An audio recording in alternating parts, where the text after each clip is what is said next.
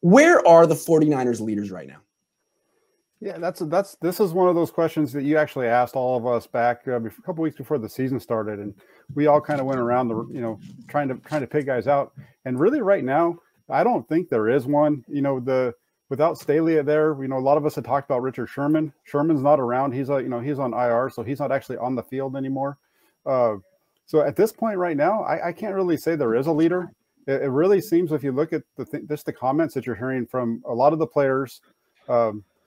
They sound like Kyle Shanahan, the things that he says in his press conferences. Kyle Shanahan just got off an interview with KMBR. They're going through the game. I have yet to hear him talk at all about the decisions he made at the end of the first half and how that affected the game.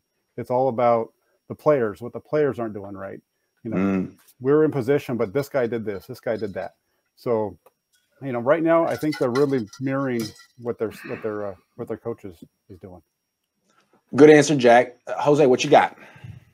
Yeah, there's definitely no leader there. It's very ugly. I think the leader would be Mike McGlinchey in terms of excuses.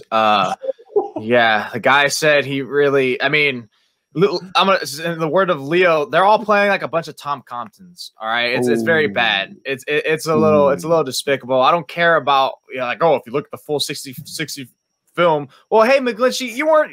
If you're going to bring up a criticism, at least be consistent and bring up when we gave you credit last year. So all of a sudden, that's the thing that very irks me. It's like you're gonna cry about, they're all talking about this, my few plays. Like, well, yeah, when it's good, all of a sudden you don't want to point it out. But when the going gets tough, all of a sudden we're the ones in the wrong. Maybe you should ease off of Twitter a little bit.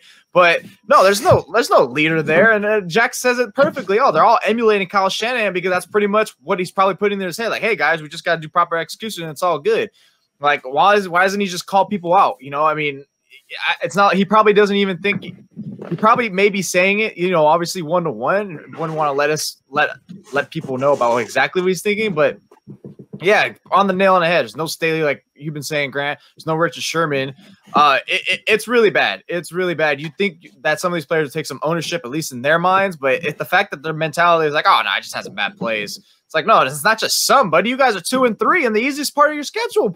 Feel a little bit of heat on your ass and, feel some urgency. Do something that actually shows that you care more than just saying, hey, yeah, it's just a few bad plays. That was Jose's impression of Mike McGlinchey. Mike, if you're watching, I thought that was a pretty good impression. Leo, you're up. So, yeah, I think it starts with two people. Starts with Kyle Shanahan. The offense could be terrible in crucial situations, and he won't even say that he would have used a different play. Like, he can't even admit that. No, plays were fine. Sometimes I agree with you. But sometimes I'm just like, what? That was a terrible play in that situation. Kind of like the 4th and inches or 4th and 1 to McKinnon. Yeah, let's do a dive with our least running back that has opportunity to expand a play up the middle. Smart play. And then it goes on Jimmy Garoppolo's the second part. He's your $27 million franchise quarterback. And would Aaron Rodgers, Tom Brady, or any of these other franchise quarterbacks been okay if they got taken out at the second half? They would have said, hell no. I don't care how bad my ankle hurts. You're playing me, coach. I am not going to go out like that. I am not going to go out 30-7 at halftime. Put me in. Jimmy Garoppolo just like, okay, where's the headphones? Give me the clipboard. I'll take my L. Okay, you guys have all had very good answers, very strong answers. I'm going to be the soft one here. The original question was, where are the 49ers leaders? And I'm going to say they're not on the team. And it's not the players' fault. It's the roster construction. There are no good players.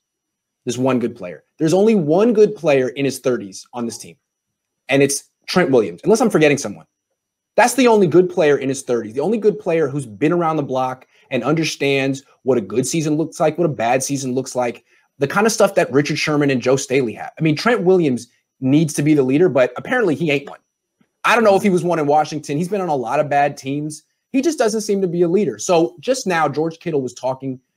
He was doing his weekly press conference, and he was being very confessional and saying, look, losing Joe Staley really hurt. And I'll explain why. It's like he didn't just hold the offensive lineman accountable. He held Jimmy accountable. He held defensive players accountable.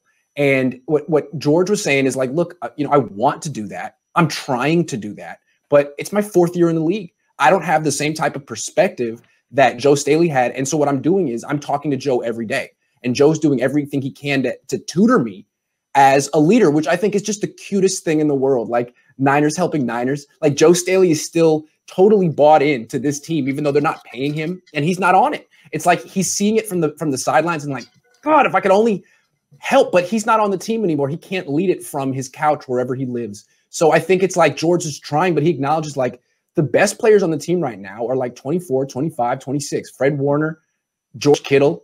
There's only so much leading they can do. They really need Richard Sherman to come back, and I don't know if he will. You know what the answer is, Grant? What? They need to trade for the only former 49er who can hold all these guys accountable for a team that needs to fire sale. They need to trade for Frank Gore. Get him on T so he can be that leader, man. All you need to do is give him a few touches, and he's gonna get that nice little bulky 6-yard carry, and then he's gonna be like, that's how you lead, baby. He's gonna get all those full spaces, and that's how. Hey, you know, we can throw him a 7th rounder, throw him a sandwich. I think pretty sure Adam Gase will take it. Throw him a sandwich. Well, they just lost Le'Veon Bell. Now they need Frank Gore's going to go for 2,000 yards this year on the Jets. Watch. You just watch.